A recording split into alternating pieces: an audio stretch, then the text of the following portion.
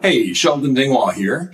How would you like to win an NG bass or a Dark Lust pedal or a license for Get Good drums? Tell you what, we have a contest here. We've teamed up with those two companies and check it out. Here's your chance to jam with Adam Nolly Get Good. Adam.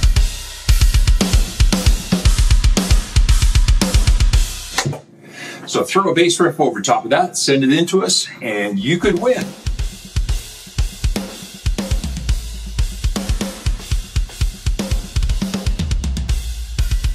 All right, so send in your bass riffs and good luck, everybody. Hey everybody, we are live at Dingwall headquarters here in Saskatoon, Saskatchewan. My name is Sheldon Dingwall, and welcome. Glad you could make it out. If you're like me, you've seen a lot of personal growth through this COVID period. In my case, the growth has been hair, beard, and waistline. Unfortunately, it's limited to that, but there's still time yet. Maybe I can improve some other areas of my life. To start off with, we get a lot of questions about the differences between our higher level instruments, the Zs, and the Afterburner series. And right off the bat, the necks were designed differently. The Zs came from the very first bass that was designed way back in, our first bass that was designed way back in 1992-93.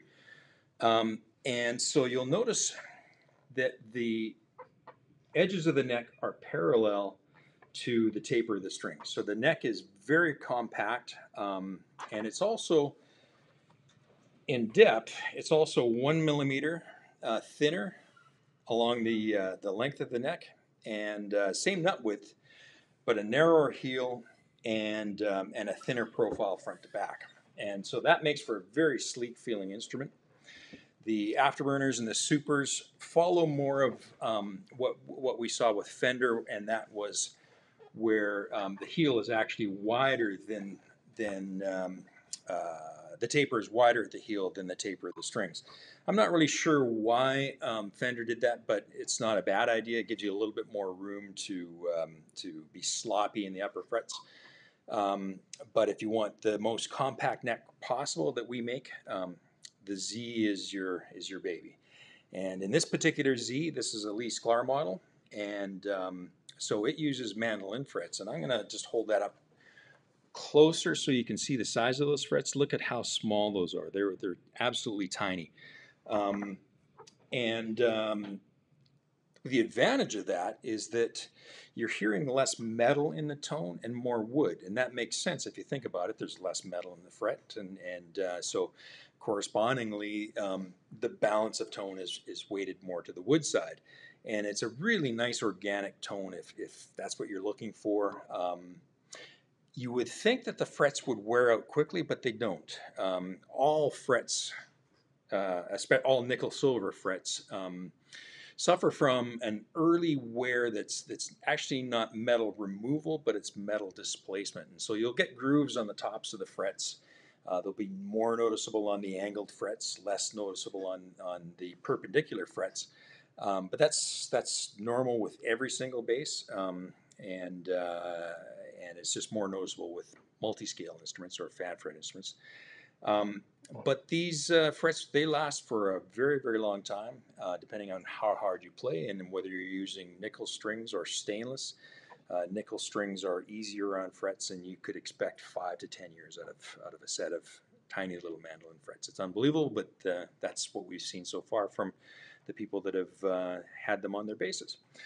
One of the other interesting things about the Sklar is that the body is not just dual density, which we do on all the Zs, but it's actually dual species. So this half of the bass body and up is northern swamp ash, very hard, dense wood, gives you an incredible B string clarity, and then from the middle point down is alder. And so that's a very common wood, and it's warmer sounding, and it warms up the trebles on the Sklar. So you kind of get the best of both worlds. You get that sharp clear, bright attack on the bass strings, and it warms up and damps the highs on the treble strings. And it's very interesting. I don't have a demo set up, but at some point we will. But if you took the strings off of the Sklar and you plugged it into an amp, and you just tapped on the saddles with something metallic or maybe something that would just give a bit of a resonance, you can actually hear the difference as you go from saddle to saddle to saddle. You can hear the difference in tone change as you go across the body. It's really something cool. You hear more resonance and warmth on the treble side and brighter and snappier on the bass side. We have a question here from Matt Parker. Hi, Sheldon and team. I have an original run Combustion 5, but would love to try a Super J. Are we going to see an import Super J? Well, that's a good question, Matt. If we get enough demand, sure, we'll work on an import Super J. That's not something that we have in the cards right now. It's not something we're developing right now, but we are working on models behind the scenes. And as a matter of fact, typically I'm working 3 to 5 years out. So anything I'm working on right now, you won't see for 3 to 5 years. And that's just because the incubation period, well, heck, I mean, the incubation period on some bases like the G-Rock were almost a decade in development. And not quite that long before people saw them, but a decade before we had what we have now. So I can't promise you that we have a Super J import on the way, but I can promise you that we have some very cool new imports on the way, and that we'll announce them as soon as we feel comfortable that we have them developed as far as we can, and that the supply is readily available. Thanks for the question, Matt. Dennis, how can you set up a C string to be not so close to the fingerboard edge? I have a Prima 6 string. Yeah, that's a really good question. The problem that you'll run into if you try and tighten up the bridge spacing is that will mess with the intonation. So my recommendation would be there's a little bit of play in the pocket that the bridge is routed into, and the reason for that is to allow for the wood to expand and contract. And so you need to leave a little bit of room for it to contract in the wintertime when it's dry. Otherwise, you could end up with cracks because you're trying to squeeze a hard bridge with soft wood. So one of the things you could try is to go into the back and loosen up your bridge ever so slightly and see if there's, I would recommend loosening the strings or taking the strings off. See if there's any way that you can slide the bridge towards the bass side and then lock it into place with the screws. The other thing that you can do is you can, again, to allow for expansion and contraction, the neck pocket is going to be tight, but it's not going to be so tight that if you loosened off the screws ever so slightly and then push the neck a little bit in this direction, just to change the centerline axis, and just a little bit, like a few thousandths of an inch of rotation in the neck pocket will give you a noticeable amount of room on the C string on the treble side. So those are my two recommendations. Try and rotate the neck slightly and try and move the bridge slightly. Dennis is saying that this is probably one of the first Primas. Cool, man. You should send a photo to us. You could send it via PM on Facebook, and would love to see it. And send a photo with you in the photo, because we'd love to see you with your bass too. Bobby Fernandez. Hey, Bobby, how you doing? How long does it take to get from start to finish on a custom-built Dingwall? Okay, so that's a good question.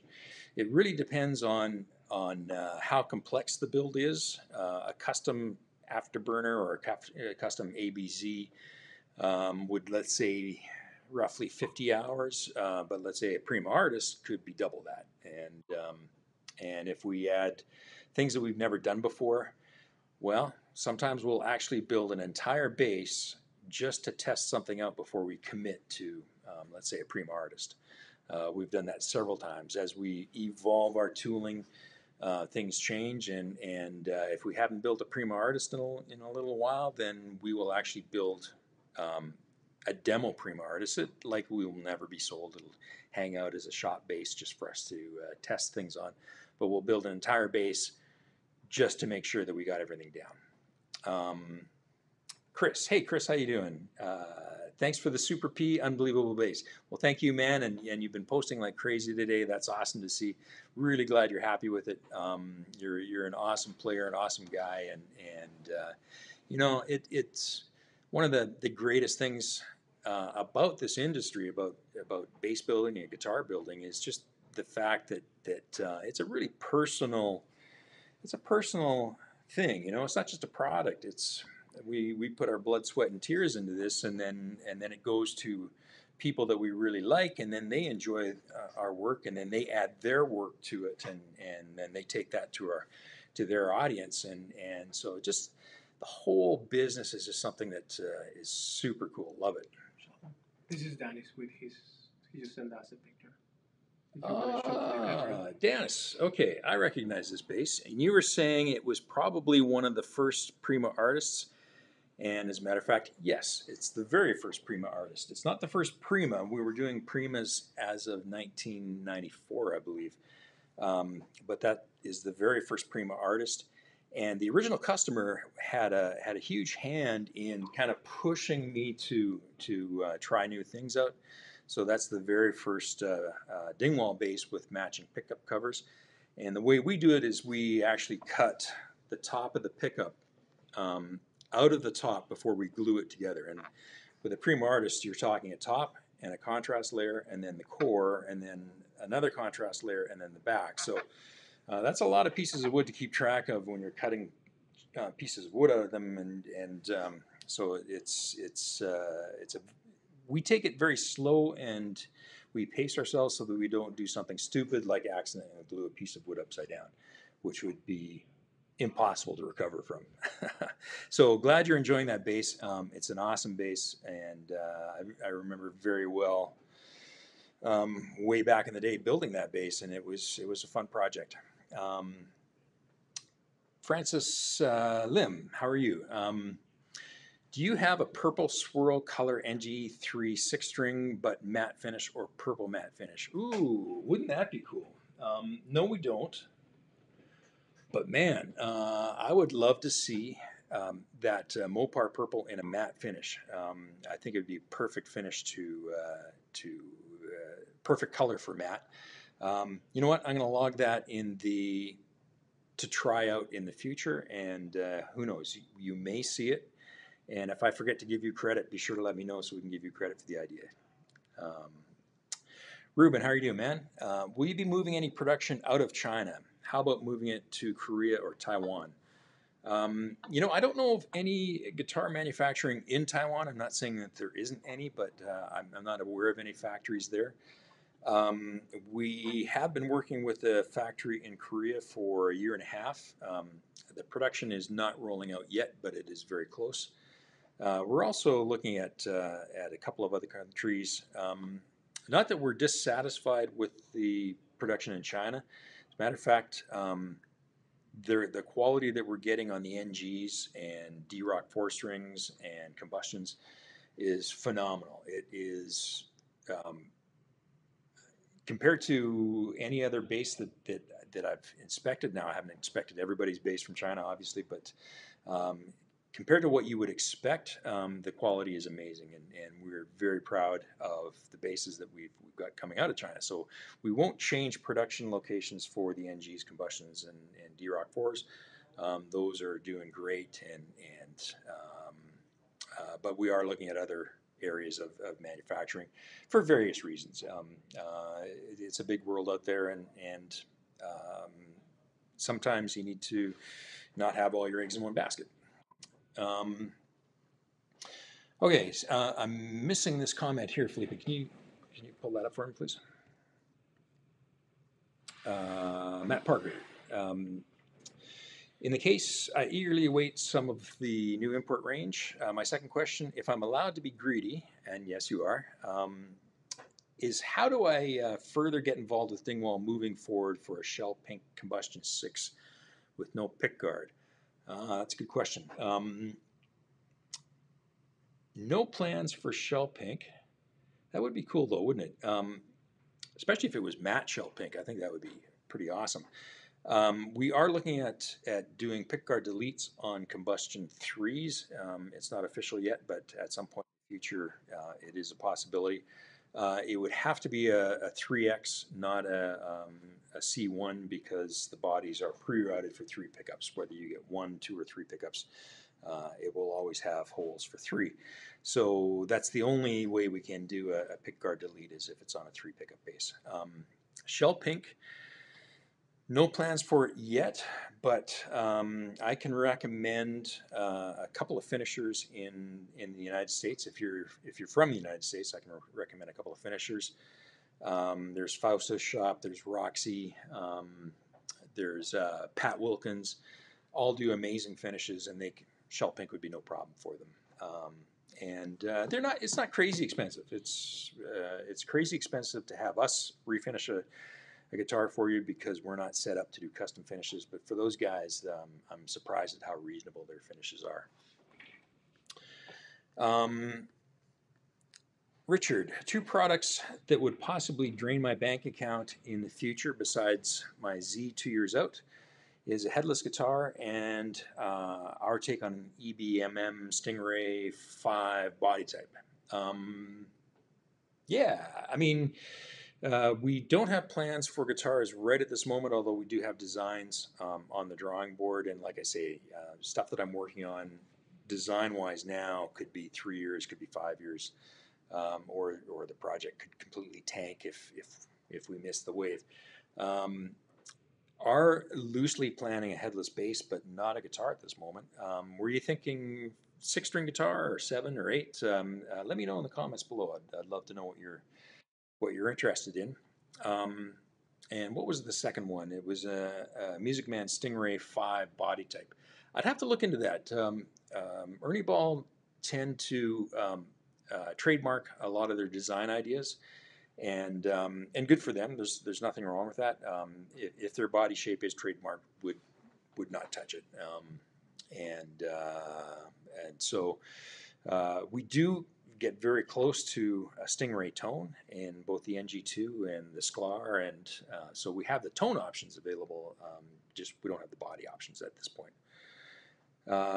Mike, I'm super happy with the fit and finish of my new NG3 top-notch setup too. Well, thanks very much, Mike. As you know, the NG3 was manufactured in China, but it came to us, and then we did all the fret work here. We did the nut work. We went through the electronics and did the setup and made sure that it was something that we would want to play before it left the shop. So I'm glad you appreciate all the work that the guys have been doing here. We've got an excellent team of guys, and they love what they're doing, and we love having them here working on the NGs. As a matter of fact, anybody who's interested in business models, often when you think of outsourcing, you think of jobs disappearing from one location and going to someplace else. And that's absolutely not the case with Dingwall. We've actually been able to hire more people, have more people in our local economy working because of outsourcing, because we do this two-tiered business model where we source from Asia and then do the final setup and finish on in our shop. So it's worked out really well. It's been able to allow us to grow, and it's been able to allow us to hire more people, and I think that's a good thing. I really like the way it's working out. Arlington, how are you doing, man? Are there any? Sorry, it's going to take me a second, and we got to find your question again. Are there any graphite bars in the neck of my 2009 C3X? Yes, there are. There are 2. And I think you'll notice that if you compare pre-graphite and post-graphite, that you hear a little bit more high frequencies. The harmonics are more present. And if that's part of your tone, then you'll very much appreciate it.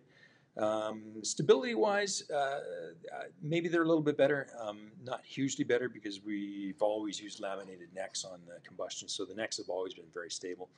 But the graphite is a nice addition, and it really does help those harmonics to pop and give a snappy response. Johan, is it possible to rewire the 3 pickup combustion and NGs to position 3 being bridge and neck in series instead of parallel?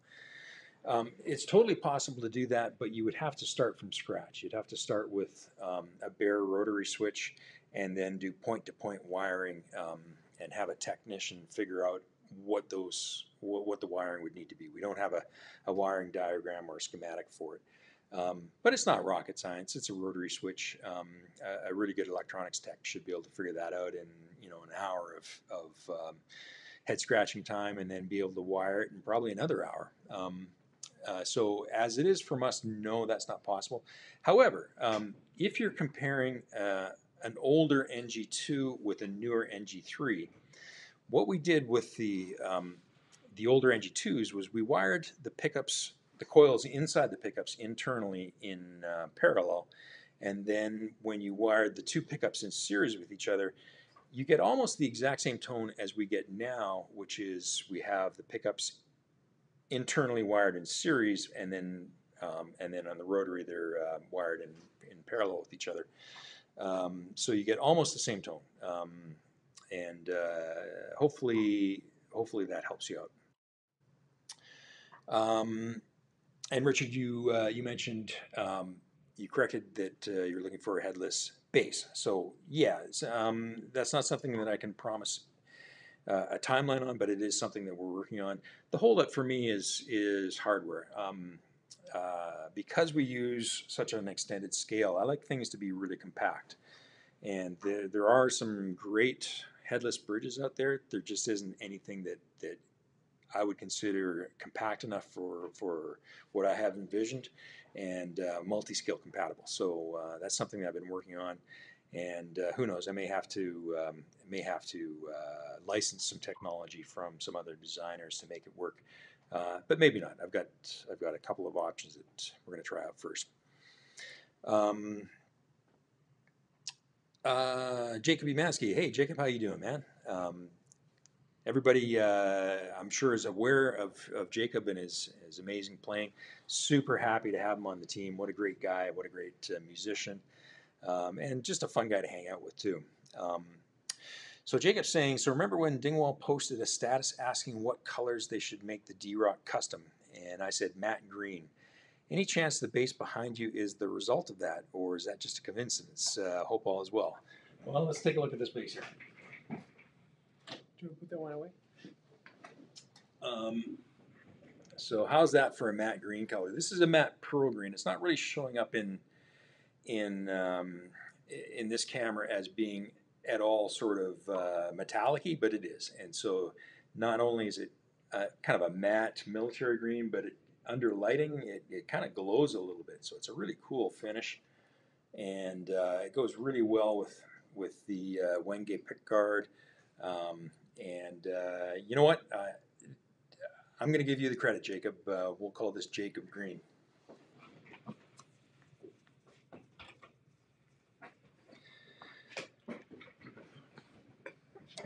And David, thanks for checking in. Love, love, love my Dingwall. Best instrument I've ever played, ever. Well, awesome, Dave. Thank you so much. We appreciate that you like what we do, and we hope that your audience appreciates the music that you play on it. And even if you don't play live, especially nobody's playing live that much these days, I hope that you have just a special feeling of enjoyment every time you pick the bass up. I hope it inspires you and takes you to places where there's music that you didn't know you even had in you. That would be awesome.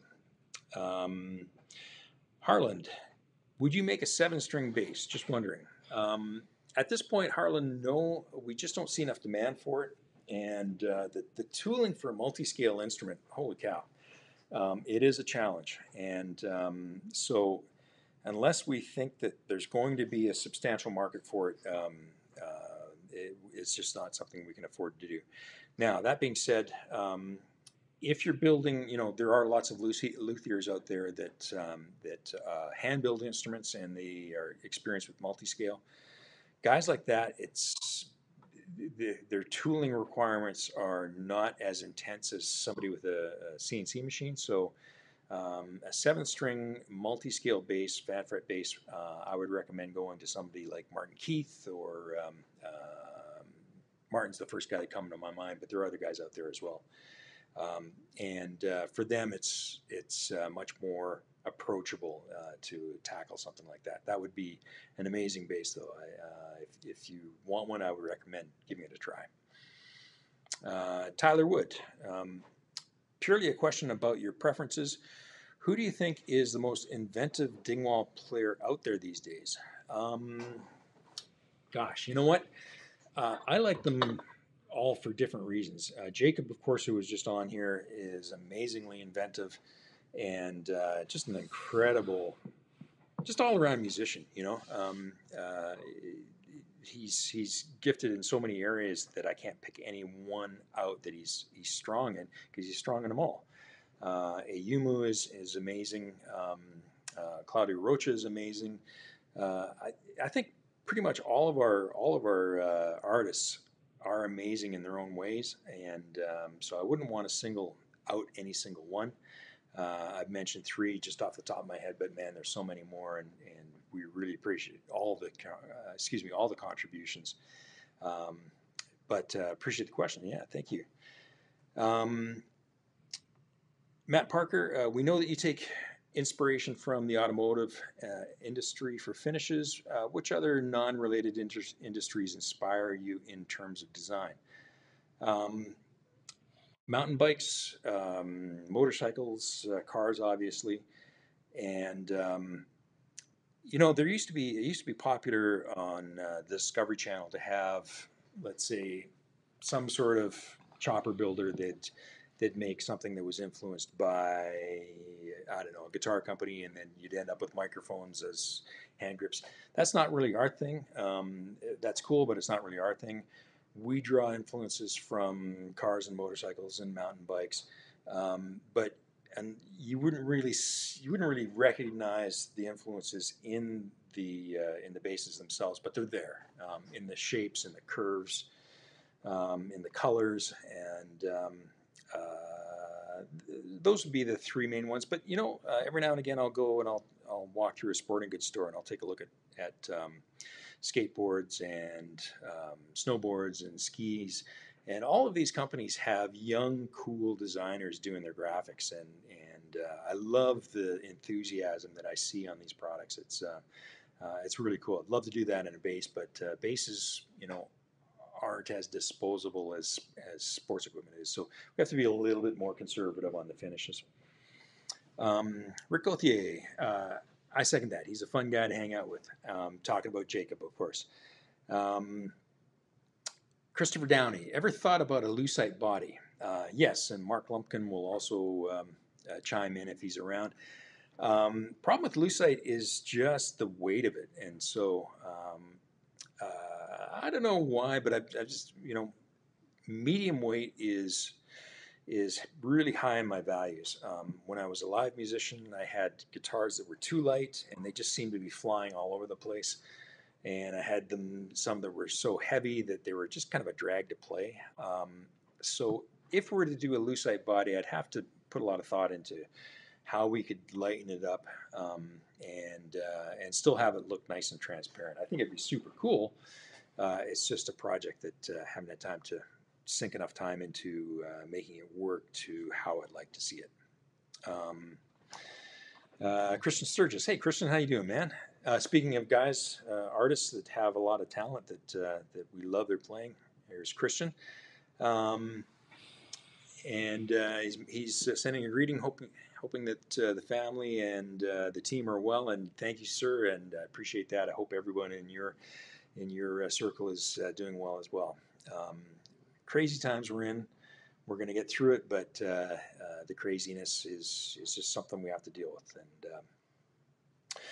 And Johan Martin, how much would the pricing be affected if the combustions and NGs had lumen lay side dots? That's a good question. I don't have that answer for you, but I suspect, it would probably add, maybe as much as $100 to the end cost. And I would hope it wouldn't be that much. Maybe we'd get a volume discount, but Lumenlay are made by a small company, and their cost of doing business is quite high, at least on the manufacturing side. But I think that's something I should look into. I think that'd be pretty cool. So thanks for the idea. I'll look into it further. Eskil is asking, can you explain on what the dark glass tone capsule does to the bass tone with all the EQ bands neutral? It seems like magic to me. I'm not an electrical tech. What I can tell you is that with the control set flat, the dark glass does buffer the signal, and it does change the tone slightly, and I believe that's just due to the fact it probably has a very high input impedance, and so it's like taking your guitar cord and just making it the shortest guitar cord possible, and so that you're not loading down the passive pickups with a lot of capacitance and possibly resistance. But that's about all I can tell you. It's relatively flat, but it does. You hear a noticeable bump in the highs and a little bit of output bump as well. And to tell you the truth, I really like that tone too. So it's kind of neat being able to go back and forth between active and passive, even if you don't use the controls, because it does alter the tone of your bass. Eric, I just got my Indigo Burst combustion from Bass Club Chicago last week. Awesome, thank you. Terrific, excellent, killer. NG bass, love it. Well, thanks, Eric, and super glad that you're enjoying the bass. And are you a Chicago native, or did you have that shipped out to you? Be interested to know that. Chicago is a really cool town in terms of guitar, because in the early days of U.S. guitar manufacturing, it mostly started in New York, and as the cost of doing business in New York got too expensive, guitar production shifted over to Chicago. So Chicago has a deep history with guitar manufacturing, with Harmony, and I've always wanted to go there. That's on my bucket list. I'd love to see your beautiful city. David, hi Sheldon, could you speak about your serial number system and how they relate to the different models, both custom and standard, their date of manufacturer, etc.? Man, I wish I had a really good system that I could amaze you with, but the fact of the matter is that back when we first started our serial numbers, we just because I'd started the company building guitar necks and only guitar necks, I didn't want any confusion between guitar necks and basses, so I started the bass serial numbers at 1,000. We've just gone sequentially ever since. There is no relation to date of birth or date of build. It's just a sequential number. We used to number the basses after they were completed. Now we're numbering the basses as they're ordered. So essentially, in the early days, as you looked at the serial numbers, you could tell when they were shipped in relation to each other, but now that's not so clear. It's just a number for keeping track internally, and doesn't really help you much as far as dating your instrument.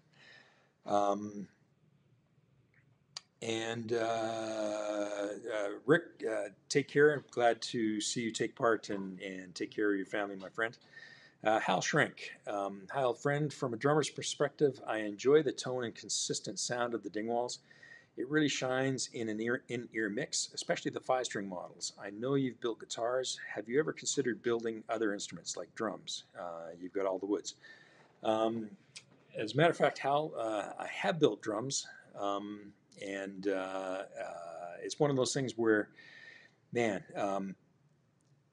the people that are building drums now, like Ron Dunnett and all the drum nerds out there, man, they're working at such a high level. I would love to be able to add something to that, but man, I'd have to stop what I'm doing and just figure out how I could design a drum that nobody else had done, and that it sounds different and it's enjoyable to play. Got a couple ideas. I should run them past you sometime and see what you think. And Hal is a good friend, and he's also the guy that does a lot of our graphics, and so a lot of what you see at Dingwall has had Hal's fingerprints on it. Amazing graphic artist, an incredible drummer, and so I appreciate the question. Uh, he also brings up a point too, and this is not the first time that we've heard it. There are a lot of advantages to the multi-scale system, and that we've noticed over the years, and it's not that we noticed them so much as we got the feedback from people. And one of the things is that drummers really appreciate, especially the long scale. On the lower strings, because they can hear it more clearly. And if you think about it, if you're trying to play tightly with the drummer, it's an interactive thing. You're not so much just playing to the drummer, but he's also playing to you. So if he can hear the bass better, he's able to lock in with you better, and you're able to lock in with him better, and it's just a better relationship. So that's one of the hidden advantages of multi-scale. It's not just about ergonomics or tone or this or that. It's how it interacts in this this ecosphere of the band, and also we get feedback from singers as well. They can read pitch off the bass much better because of that extended scale length and the transparency and the clarity of the note. So it's not just about the bass; it's about how it fits in with the rest of the mix and the rest of the musicians.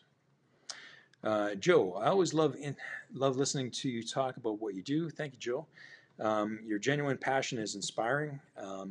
I've got a gorgeous Whirlpool Burst ABZ5 that I use for almost everything. I've recently been trying my hand at rebuilding and repainting finishing basses. Never my Dingwall, of course. Thank you. It's perfect. Do you have any advice for aspiring builders? Thanks for all you do. Yeah, Joe, that's finishing is, man, that's probably the hardest thing that there is to do and to learn how to do well. And the reason is that guitar finishes, man, they're like no other finish in the world. The finish that we use is custom manufactured for guitars. It's not made for cars. It's not made for boardroom tables.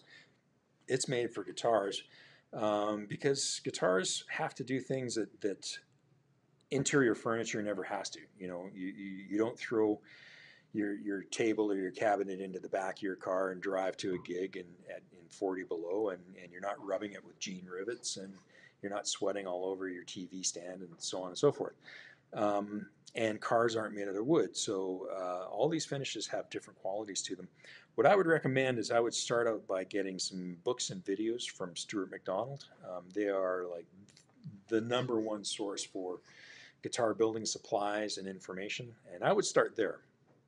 And then the next thing is what I would recommend is if you're going to practice on a used guitar and you want to try doing a new finish, leave the old finish on, scuff it up, and spray over it. Sealer is the toughest thing because the sealer soaks into the wood, and if it's a slow drying finish, it will soak in forever, and then you'll have to keep adding more layers and layers, and the finish is going to build in thickness, and then you got to sand it back. It's a real challenge. So if you can just eliminate the sealer portion by saving the finish that's already on the guitar, I would do that. And of course, that only applies for solid finishes, but hey, solid finishes are a good place to start. Bobby, always enjoy hearing you talk. Thank you, my friend, for doing all the love content. Well, thank you, Bobby. I appreciate you taking part and appreciate everything you do. And man, you got a great personality, and you're a super fun guy and an awesome bass player as well.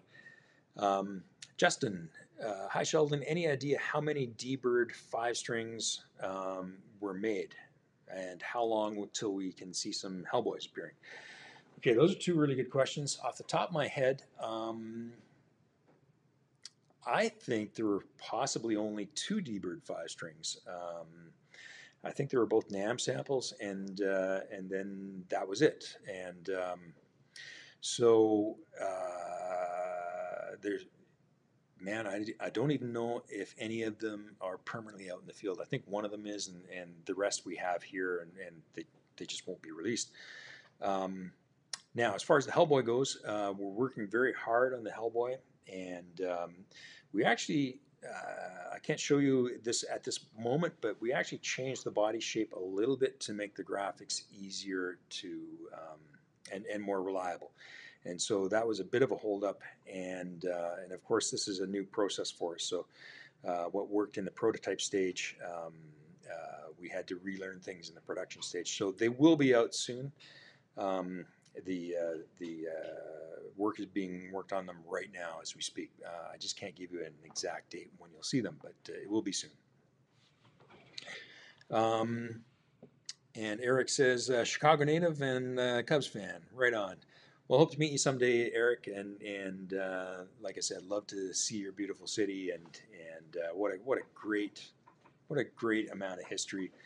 I'm a fan of skyscrapers and architecture, and Chicago, of course, is the birthplace of the skyscraper. So I'd love to just hang out in your city. Johan, are the neck, middle, and bridge pickups voiced differently, or are they the same? That's a good question. So I assume you're speaking of the NG3 or the Combustion 3. The pickups are identical. However, what we've done is we've started wiring the middle pickup in, oh man, you know what? I have to go back and ask my tech, but I believe it's the middle pickup is wired in parallel. And the reason for that is with the rotary switch, with a passive system, when you start combining different pickups, they add or they slightly subtract from the volume settings. And so you'll notice the rotary switch, all 4 settings have slightly different volumes.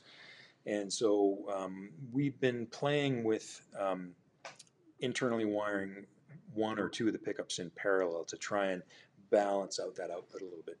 So to answer your question, they're identical. They may not be wired identical, but if you wanted, you could go in and you could rewire them in either series or parallel to suit your taste. Mateus, hi, cheaper production models incoming, or what are Dingwall's views on the topic? Yeah, we are looking at doing some more, opening up our import production, and it's not so much to provide a cheaper option. It's to provide a option that more people can afford. Not everybody lives in an economy that can afford a $2,000 bass guitar. And not everybody has a job that supports that. And so we definitely have our eyes on offering something that will be of a quality that we're proud of, and by that I mean you can take this bass and you could tour the world with it. And that was the goal with the Combustion, and many people do tour the world with Combustions. And that is our goal with whatever we bring out next. At whatever price point, it will be something that you could play live, and it will be incredibly solid, and it will be something that you can make a living with. So yes, that is on the horizon. Jacob, can you talk a little bit about what inspired the initial headstock design for the Combustions, ABZs, and Z3s? One of the first things that drew me to the basses, besides the sound, was that the Dingwall was one of the only companies that knows how to make an awesome-looking headstock. Well, thanks, man. That headstock design dates back to, I don't know, late 80s, maybe early 90s. And it started out on guitar, and at that time I had a repair shop, and a 1950s Framus came in. And I liked the headstock so much that I traced it, and then used the side curves on my own headstock, and essentially the headstock was designed around tuner placement, and essentially I want the strings to go straight along from the bridge to the nut and to the tuner with no sideways bends whatsoever. Is that a big deal? Probably not, but it's something that I feel strongly about, other than, let's say, a fender style headstock where in order to have the tuners in line, you have to have the E string kind of bend a little bit as it leaves the nut. On all our on our design headstocks, we try as hard as possible to have those strings go straight to the tuner. And then, man, it's really tough to do a good-looking headstock. Oftentimes, I'll draw well over 100 headstocks. I think in the case of the Super, in the case of the D-Rock, I think it was closer to 200 headstocks. You know, you change something by 10,000ths of an inch, and you wouldn't think you could notice that, but even from across the room, you can see a line that's altered that much. And we get into the subtle world of emotions and how does that headstock make you feel. It's not just about the lines and the curves, but it's, you know, what does it stir inside you, and that can take a really long time to work out. So thank you. I'm glad you appreciate it. One of the other features of our headstocks is they're always as compact as possible, and the reason for that is, A, we want it to be able to fit into a case. B, when you're playing live, you don't want to be smacking into cymbal stands and other people on the stage because your headstock is that much more than you're used to. So headstocks are one of those nerdy, techie things that I think are really, really important. Charles, I would like to know where I can find an NG2 in Canada without paying customs. They're pretty much impossible to find. I would recommend, we have several dealers in Canada, but Longueuil by far is our largest dealer. And so I would go there first, and I'm pretty sure the Longueuil store locally here in Saskatoon has an NG2 in stock. If not, there may be one in the system. The Saskatoon store is very active. The Markham store is very active. They also have some in the warehouse. So give your local Longueuil a shout. And if they don't have one in stock, which is, you know, likely in a lot of areas, that doesn't mean they can't bring one in, although they would likely want you to commit to a down payment in order for them to ship it to you. But pretty sure if you try it, you'll like it. It'll go home with you. Ryan, I agree. Finishes are the hardest part. I make custom guitars and bass parts, and there are so many factors that go into finish work. Environmental factors are a huge consideration as well. Yes, good point, Ryan. It's a moving target, and I wouldn't want to be a finish manufacturer these days because a lot of the finishes that we have grown accustomed to were made with pretty toxic materials that have been, you know, maybe some of the ingredients in those materials have now been banned or have been changed so that they're less toxic, and that's a good thing, of course. But it does make the job of the finish chemist and the job of the finisher and the manufacturer who uses the finish made their job more difficult. And so who knows what's going to happen 10 years from now or 20 years from now.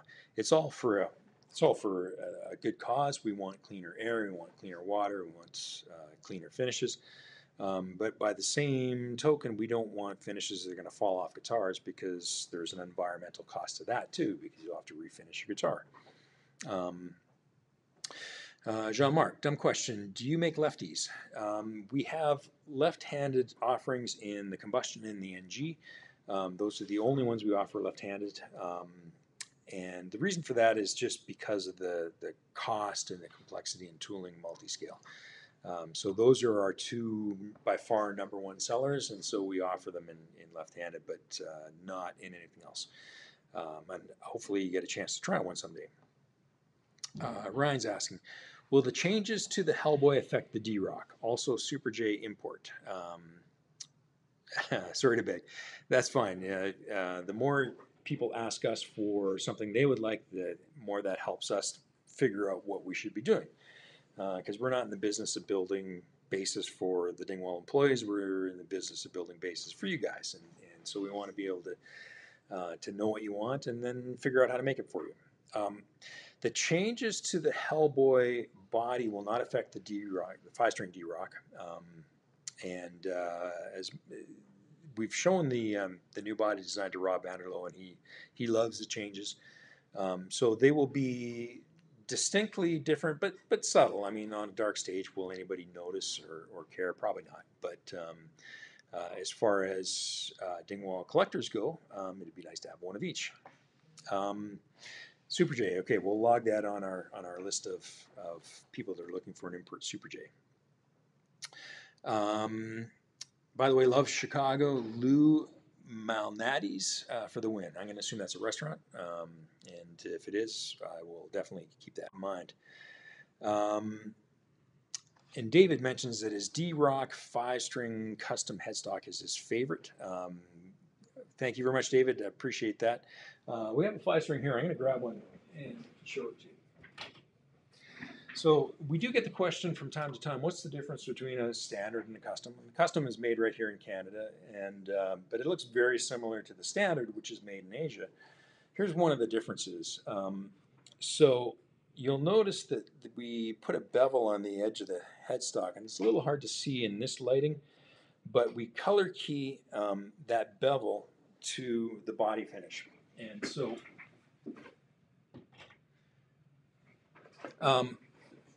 it's, we question whether we should do it because it's a lot of work and it takes our finisher, Paul Hilliker, a lot of time.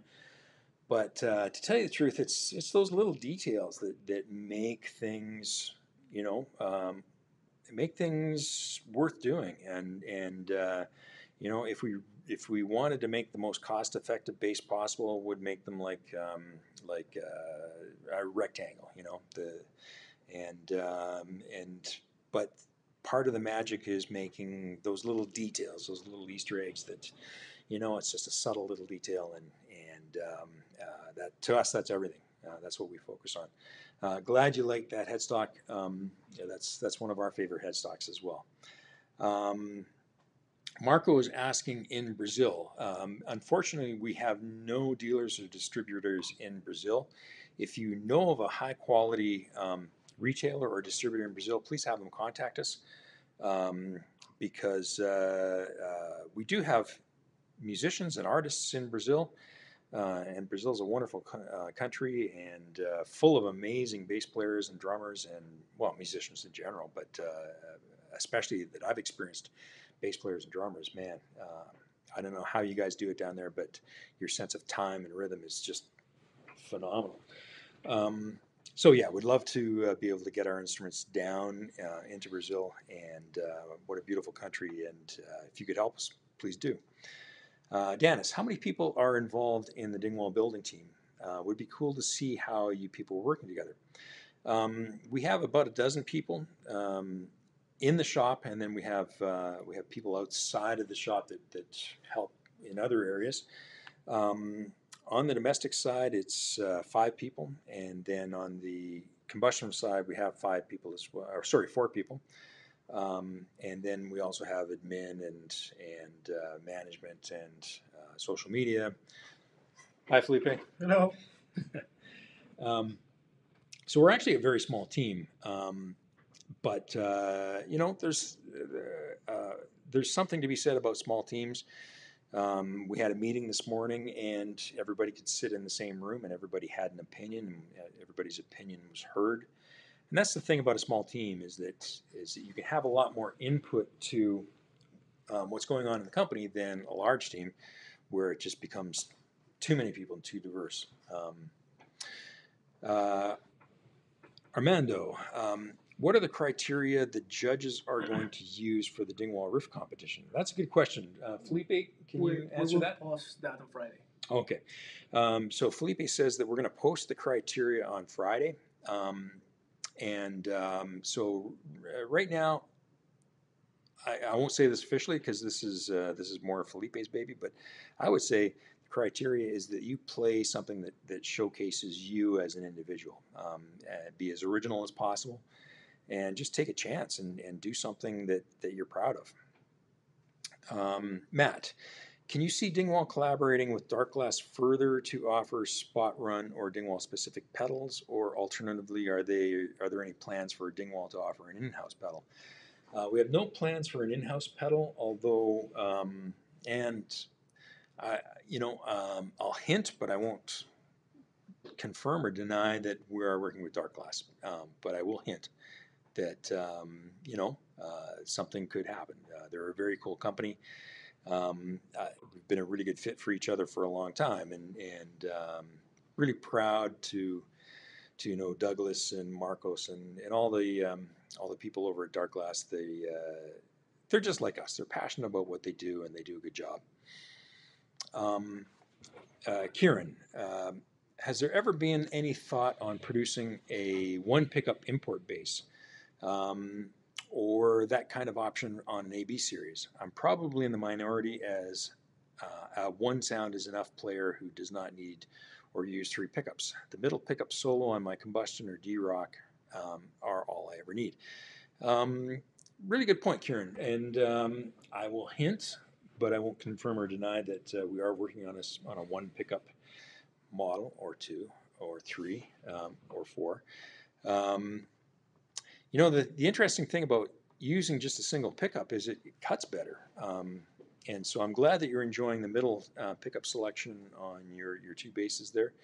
And you've probably noticed, as I do, it's a great tone, and you don't often need a lot of pickups. I mean, you've got a great range of tone from here to here, just in your own picking style. So yeah, I think single pickup bases are cool, and hopefully at some point in time we'll have an offering. Ryan, Lou Malnati's is Chicago style pizza. Ah, cool. Yes, have to try that. It's world famous, but I've never actually had authentic Chicago style pizza. Thanks, Ryan. Richard, don't be fooled. The best Chicago pizza is actually in Detroit. Okay, I'm gonna have to go to Detroit now too. Matter of fact, Detroit is also on my bucket list. Talk about a city of history, and I would assume that the food scene and the art scene in Detroit is exploding.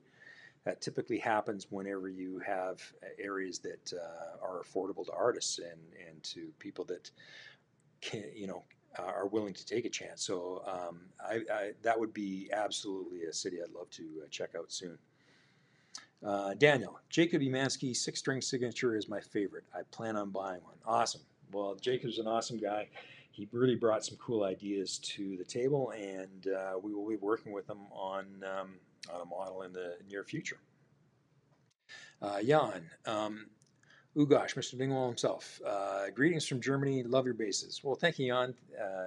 Pleasure. And you know what? Germany is an amazing place. The first time I visited Germany, it was right after my mother's death, and so I was in a really bad mood.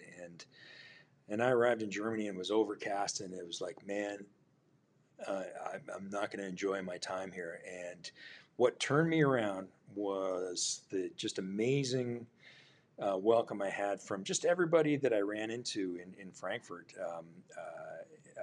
I was just blown away at how friendly the people were that I met, and man, I love Germany, and my kids have been there now, and they love it too. Thank you so much. Marco, greetings from Golden, Denver, Colorado Metro. Oh yeah, Golden, Colorado, of course. Big fan of Lee Sklar and love the lines of his signature bass. Clean and streamlined. I'm 5'2", 64 years old, and weight is getting super critical for me. I'm a touring musician currently endorsed by PRS. What is your lightest weight bass and the best for small hands? I play 5 strings exclusively. I would say, well, obviously, for sure, the lightest bass that we make is our ABZ. And now on the ABZs and on the Sklars and any of the long scale Canadian basses, we add a third strap pin right here. And so that works with the Dunlop strap pin system. And what it's designed to do is it's designed, you unhook your strap from the normal position, and then you plug it in back here, and it takes the instrument and it shifts it like this. And so for people that are maybe a reach is difficult for them, either due to a shoulder injury or just aging or just the length of your arm and your fingers, just having that bass moved over a little bit makes it much easier to play in the first position. So I would highly recommend an ABZ for the lightness. Um, I'm going to comment on the scale length. Now, a lot of people hear 37-inch scale and they go, "Oh my God, that sounds so long." But if you look at a standard stretch and you just move over, it really, this is 34 here and this is 37 here. It's not a lot different, and you don't necessarily have to be playing right behind the fret. If your fingers, central in the space between the frets, you're still going to be okay. So, as the most important thing to me for if reach and stretch is important to you, is to move the bass in this direction, and that will help a lot. And I wouldn't be quite as concerned about the stretch in the lower positions. Yeah, it's going to be more than a 34, but it's not radically more. It's more to do with the position and the angle of that you're holding the bass at. A more vertical angle is also much easier on your wrist. So I hope you get a chance to try one, and I hope you find out that the weight and the reach is good for you, because I think you'll really enjoy playing one, especially live. Nick, hope all is well, buddy. Dingwalls are serving me well, as always. Hellboy on the way. Thanks for everything you do and your team as well. Well, thank you, Nick, and appreciate you mentioning the team. My name is on the headstock, but there's no way that I could do all of this by myself. We've got a really talented team behind the scenes that are working hard every day, and each one of them is better at their jobs than I ever was. So basses that I had a hand in the production, they're good, but the basses now are better in every aspect. Tim, nowadays, how long is the wait for a custom-made ABZ? We're still at about the 18-month mark. We've been really working hard at trying to shorten that time, and we've taken on more space, and we're doing upgrades to the shop. But at this point, we are still our lead time is still that long, and hopefully at some point in the near future we'll have it below 12 months. We're looking at hiring some new employees to be able to help us do that, but until that point, we're trying to be as efficient as possible with the people that we have. Stefan, how do you measure the nut on the Super J bass, from end to end or 90 degrees from the neck? That's a good question, Stefan. So how we do it is we use the center line. So if it's a 4-string, it'd be the space in between the strings. But if it's a 5-string, the center line is roughly where the A string is. And then draw a perpendicular there. And then we measure perpendicularly across the neck as it intersects with the nut and the center line or the middle string. There is no official way of measuring the nut width, but that's how we do it, and that gives you an idea. Richard, got to run to kid stuff. Happy Father's Day, Richard. Thank you for being accessible and doing these types of things for us. Well, I'm glad you took a chance to sit in, and appreciate your questions, and I can also appreciate the demands of a father, and good for you for heading back there and taking care of the kids. Morton, hey Sheldon, good to see you, Morton. Take care. I hope you're doing well. Morton is our dealer in Denmark, and his store is called Bass Buddha. Morton is an amazingly brilliant guy, great bass player, and he has a deep history in the bass industry. And so this sounds a little bit business jargon-y, but we consider all our retailers to be retail partners. And by that I mean that, we will run ideas past guys like Morton or Mark from Bass Direct, and we will ask them for their opinion, because we value their experience, and we really do look at it as a partnership between us and them, and they help get our basses into the hands of the right customers. They're not right for everybody, but they're right for a lot of people, and we want to make sure that we get them into the right hands, not the wrong hands. So Morton does a great job of that. Jeremy, late to the live, but was there any news to report concerning new models? I've hinted a little bit, Jeremy, Jamie, and I won't say anything more than we're working on stuff right now, and it's super cool. We're changing up pickups, we're changing up bridges, we're changing up manufacturing. Although they will still have Dingwall DNA, and they'll still feel and they'll play and they'll sound like a Dingwall, but they will be something new and something. Even if you already own a Dingwall bass, even if you own the most expensive Dingwall bass, these will be a worthwhile addition to your collection because they will be different and unique, and that's a good thing.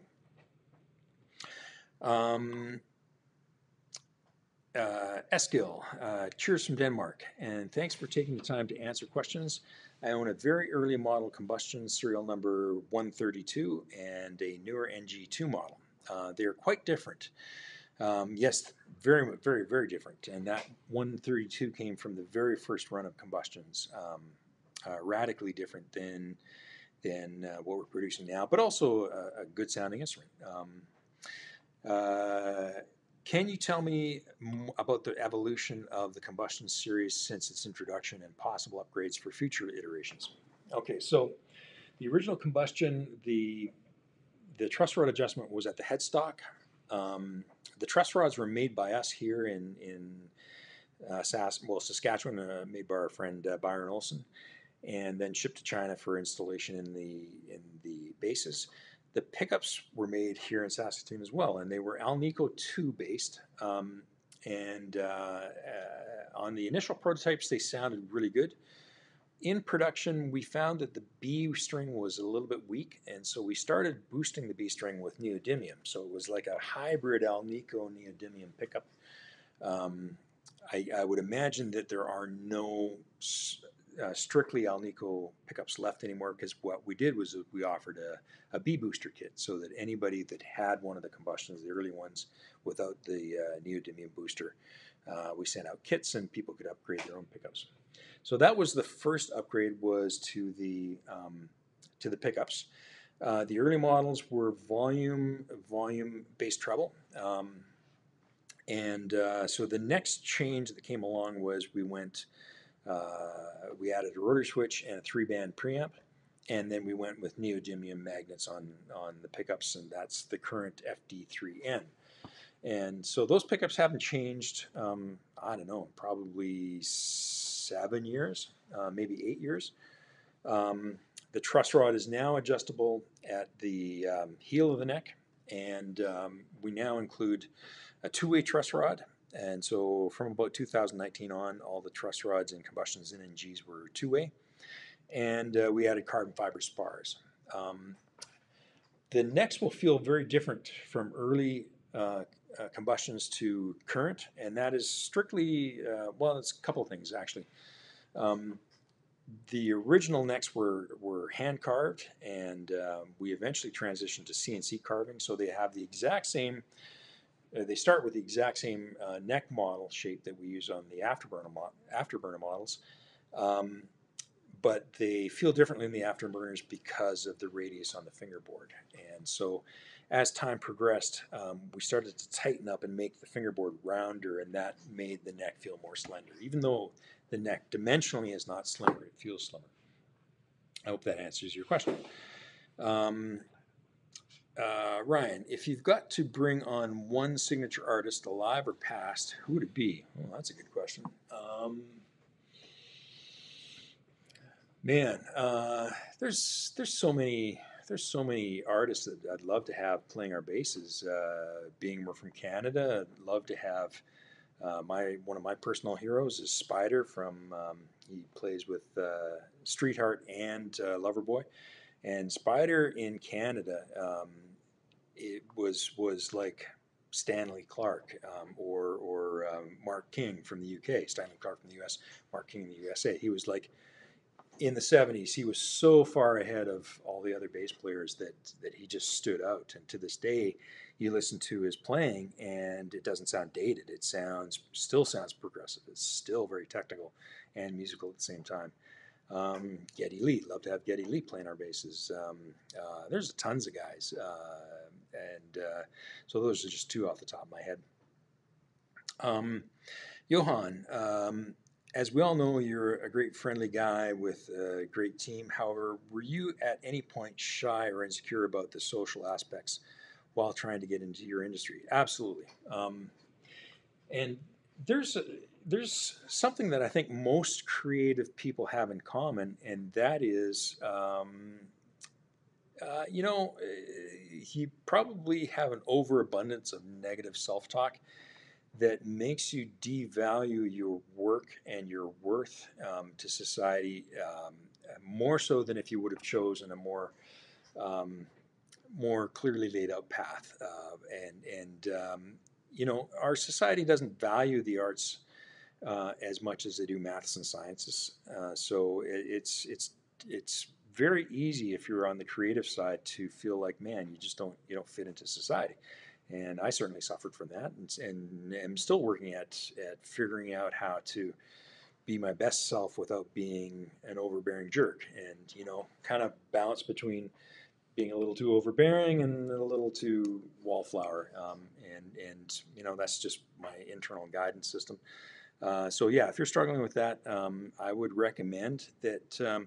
Here, just try this. Just try writing out a page of everything that you've done, that you've accomplished.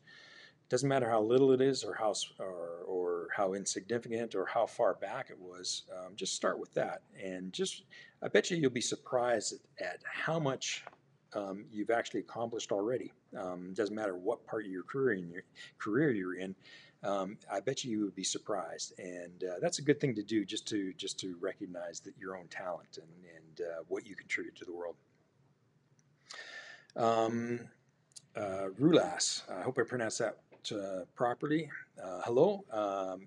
I ordered an NG3 with an estimated arrival on the end of this year. This new model includes the changes on the pickups and or the same line as before. The bass you receive will be as up to date as possible, and so any changes that we've done will be included. We call them rolling changes, and so let's say you ordered a bass today, and then tomorrow we come up with something new and super cool. We will do a rolling change, and we will introduce it as production goes along. So unless it's a last minute change and your bass is already built, you will have the latest, greatest, most up-to-date, coolest bass that we can possibly build for you. So rest assured, what you get will be, it'll be current. Matt, have you tried noticeably asymmetrical neck profiles? If so, what was your opinion on their playability? Obviously, Strandberg have the Endura-neck. Have you tried something similar on Dingwall prototypes? Funny you should mention that, because I got my start in building guitars by building asymmetric necks. That was my first innovation, and at the time I thought I was the originator of that. And it came from, I was a guitar player, and it came from the way I played guitar, and I wasn't a thumb behind the neck kind of guy. I was more of a wrap my thumb around. And so, if you look at that space, I'm not really showing it very well, but you would have more, if the neck was to perfectly fit that style of play, you would shave the treble side of the neck and leave the bass side of the neck bulky. And so the very first necks I made were asymmetrical. And so I was a big fan of asymmetrical necks for a couple of years, until one day I noticed when I was holding the neck, I was sanding a neck, and I happened to be holding it upside down. And as I was moving back and forth, I thought, it actually feels better the other way. And so at that point I went, you know what? It makes the most sense for me to not have it asymmetrical to the bass side or to the treble side, but just to make it an even curve all the way around so that it fits all styles of playing. And this is neither a criticism or a comment on anybody else's necks. It's just what I prefer and what's worked well for us. Another interesting fact about our necks is the shape of the neck was inspired by a skateboard ramp.